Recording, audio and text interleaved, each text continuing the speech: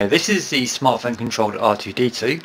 As you can see, he's about 7 inches tall and he has a few features. He has a moving head, he has motors in each of his legs. Here is a small switch to detect the edge of tables, and here is a bump sensor. He also has various lights that light up and his projector, just as you see R2 in the films. So by default he will be in autonomous mode, and for this he'll drive around using his bump sensor, just navigating through the environment. So let's turn him on.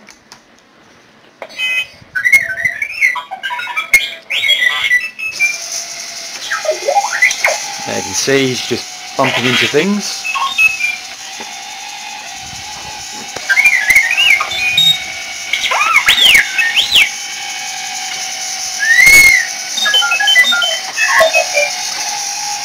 Okay, and to show you the table fall off,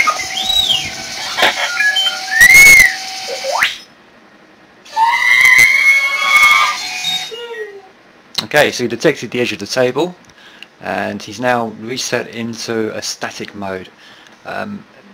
You can reset him again by using the power switch on the top to go back into autonomous mode, or we can now take control using our iPhone. I'll just show you some of the lights here. So he's got these on his head, and this one, and this one here slowly changes colour. There we go. Right, so to take control with our iPhone or Android phone, we load up the app.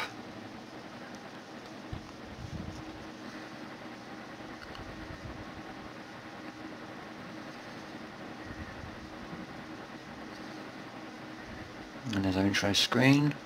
Okay, then we'll start. And we have our main options, so we can drive R2 using the joystick or tilt control, or access the activities. So let's start by driving him. Right. So this is the joystick.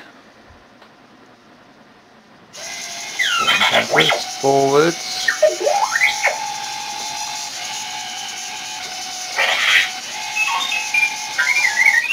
And also, while he's in this mode, he will detect the edge of the table as well. Let's try that. There we go.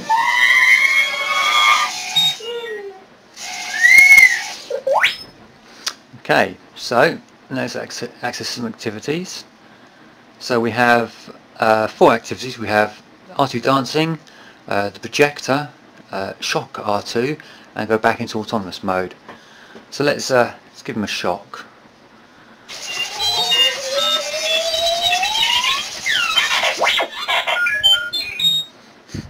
Okay, and then the projector.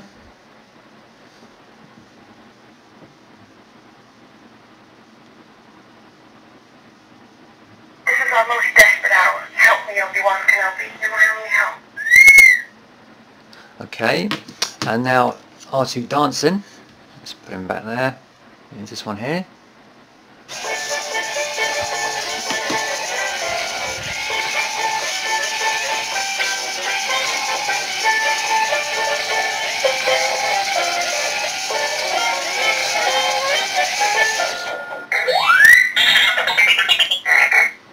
Okay, and that's a basic overview of the iPhone controlled R2D2. Oh, I'll just put it back into autonomous mode.